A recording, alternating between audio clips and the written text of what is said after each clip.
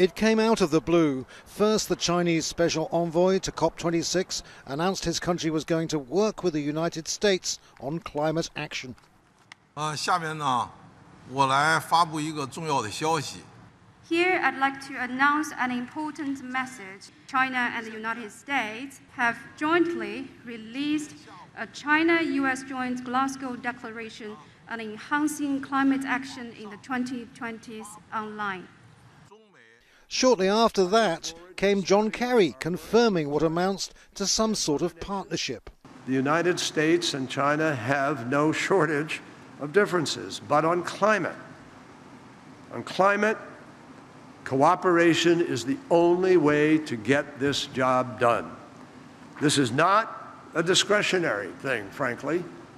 This is science. It's math and physics that dictate the road that we have to travel.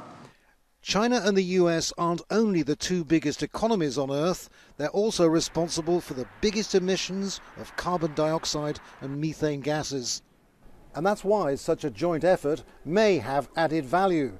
Details about exactly what effect it will all have are limited at this stage.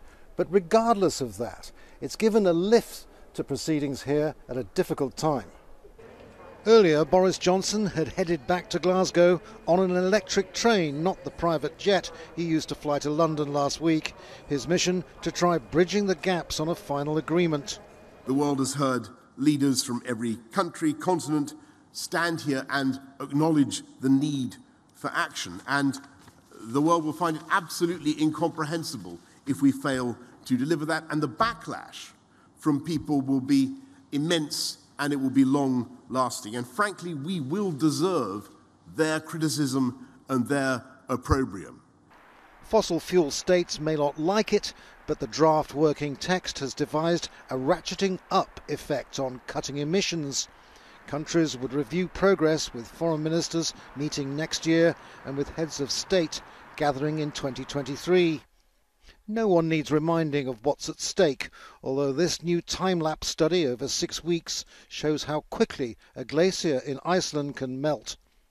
COP26 negotiations are getting more intense, not helped by latest research showing temperatures could rise by 2.4 degrees Celsius, not near enough to the 1.5 Celsius cap to be anything other than dangerous. And that's even if all the promises for emission cuts and other measures come to fruition. Countries like the Gambia in West Africa, which is one of few states managing to comply with demands from the Paris Agreement in 2015.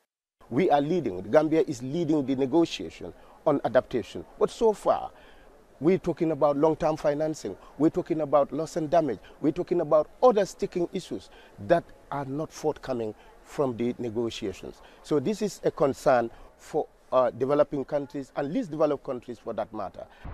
This is highly unlikely to be the last version of a draft agreement. With rules of consensus in which every one of nearly 200 COP members have to agree, it's feared a final action plan is more likely to be watered down rather than toughened up. Andrew Simmons, Al Jazeera, Glasgow.